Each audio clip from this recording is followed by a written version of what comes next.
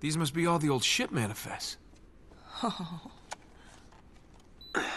Still seem to be in good shape.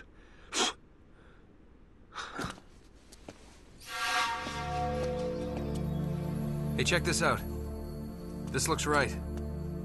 The Esperanza sailed from Callao, Peru, carrying 800 bars of gold, 1,200 silver emeralds, golden masks, ornaments. Whoa, reading 16th century Spanish? Not just a grave robber after all, huh? Right here. Gold statue. Weight, 20 arrobas. That's over 500 pounds. That's gotta be it. Wow. There you are. That thing kind of gives me the creeps. Huh. That's the last entry.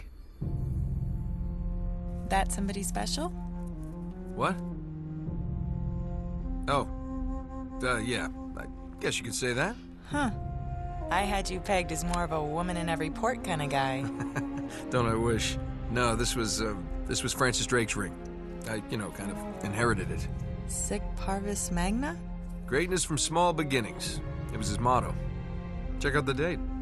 29th of January, 1596. One day after he supposedly died. Wait, what are these numbers right here? Coordinates. Right off the coast of Panama. Oh, so that's how you found the coffin. Yeah, that's right. See, Drake left this as a clue to pinpoint the exact burial site. For someone clever enough to figure it out. Yeah, nice try. But we're still going for that boat. Yeah, I'm afraid this is as close as we're getting to El Dorado.